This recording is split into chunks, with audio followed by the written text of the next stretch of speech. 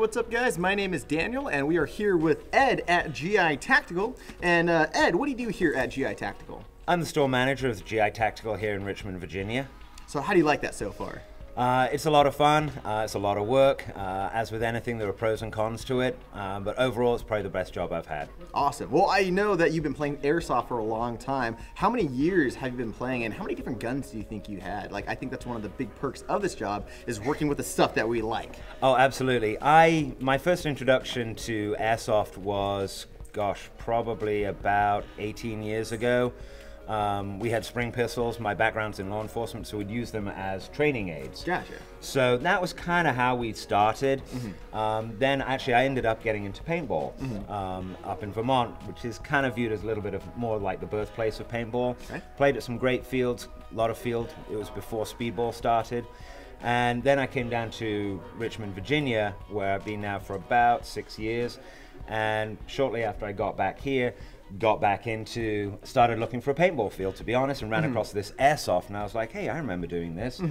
And went to one of the local fields one day when they were having a game, saw it and went, those were not the kind of guns I was used to doing. Yeah, it's definitely this a lot is better. a lot higher here. I need to know more about this because this looks like a lot of fun. And that's kind of when I started. Awesome, very cool. What would you say your favorite Airsoft gun is? A lot of people who already know me will probably say, oh, Ed, your favorite Airsoft gun is your Polar Star. Actually, that's not exactly true. My favorite Airsoft gun right now is my H&K VFC 416. Ooh, that's CQB. That's a great I really like that. That's the one I'm working on doing a few tweaks, a few upgrades. Don't get me wrong, I love my Polar Star. I have a really awesome G&G EBR long, which I really like. You know, it's kind of hard to pick one gun that I'm like, oh, I really want to get that. Well, that's not really a bad problem to have. No, which one do I like more? Which one do my I Polar like more? Star or my VFC 416? It's a good position to be in. Definitely. All right, and the last question I'll ask you, you have an interesting call sign. What is your call sign, and can you tell us a little bit about that? My call sign's Meerkat, and funnily enough, Jay was the one that came up with that. Shortly after GI Tactical, the store started and we were busily filling it. Naturally, we're talking about each other's gameplay and stuff like that and some of our stories.